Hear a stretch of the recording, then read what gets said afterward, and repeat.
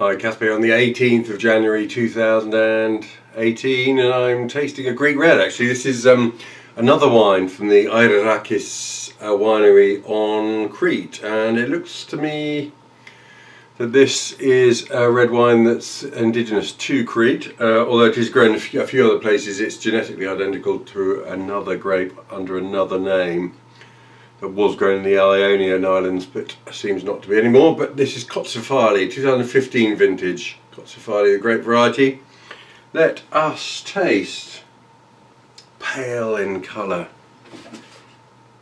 really quite pale and garnety looking, I must say. It looks like an older wine than 2015 would lead you to believe, but there are those varieties that lose their colour quite quickly, like Grenache, lose their redness.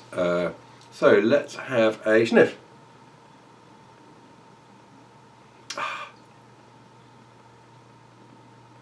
Really quite difficult to describe, actually. It's not by any means an aromatic wine, but there's nice,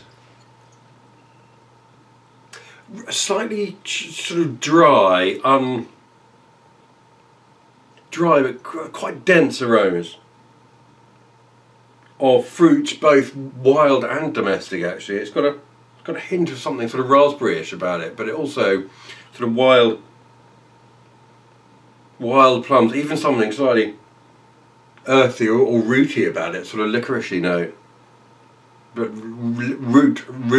licorice root, not the sweet. It's quite an interesting thing to smell, actually. If you can give it the time of day, because as I say, it's very unaromatic, so temptation is to gloss over the nose quite quickly. Really interesting. Let's have a sip.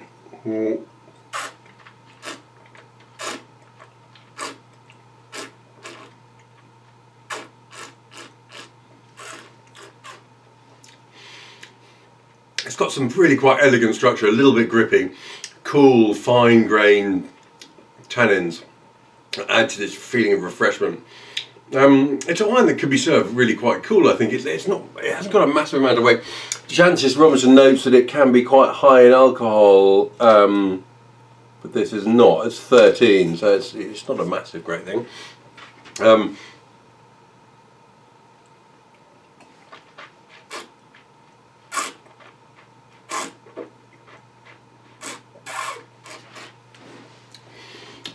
It's really quite a nice drinker, actually. I must say, it's no more than medium weight.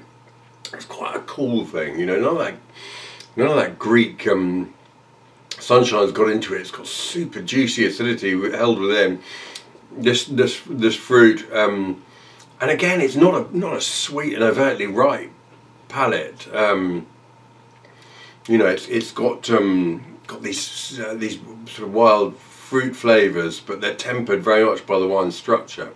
So it comes across as being very unflashy, very cool, really quite elegant as well.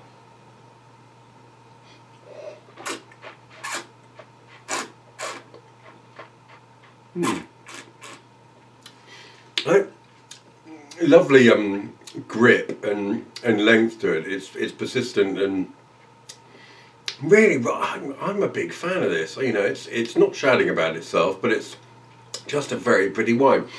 A little bit of pepperiness perhaps at the very finish, but it's going on and on and on. Really interesting wine. I don't think I've ever tasted Kotsifali before, but now I have, and I'm liking it. May there be many more. 2015 Kotsifali from Ayrarakis winery on the island of Crete. Got Daily Drinker all over it.